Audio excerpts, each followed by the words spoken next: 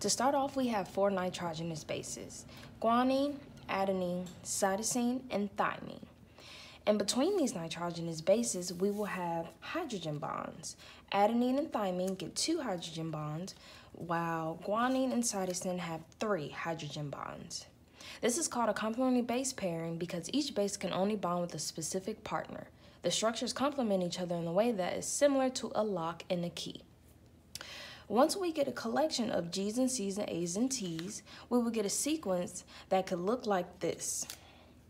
Once we pass that sequence, there will be a cluster of DNA or bases that start to lie on top of one another.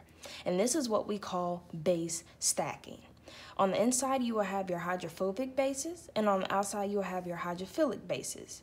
The hydrophobic interactions are the main force stabilizing the double helix. Within the outside columns, you will have your sugars and phosphates. This makes up the phosphate backbone. The responsibility of the phosphate backbone is to provide structural support to the molecule. Within the phosphate backbone, you will have ribose carbons that make up that structure. The ribose carbons have different attachment sites, and for the 1' site, you will have nitrogenous bases attached to it. For the 2' site, you're going to be able to distinguish if this is DNA or RNA.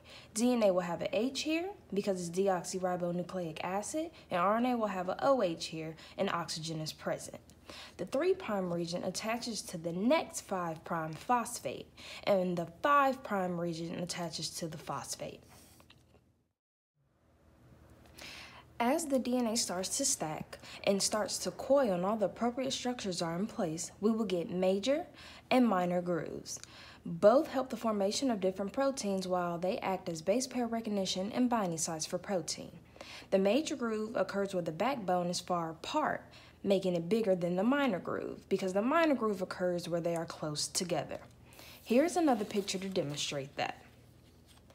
Major and minor grooves. Within this picture, we can see that the DNA coils in different directions. For the B form, we can see that it's coiling up to the right.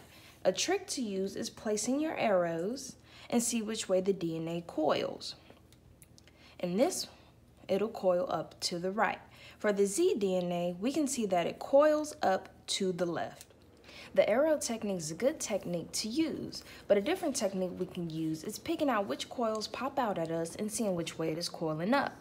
For example, this coil and this coil are popping out at us. We can see that it curves up to the right.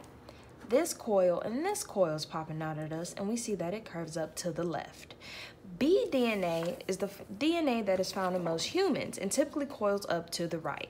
There are several examples where the DNA coils up to the left, and I will insert them.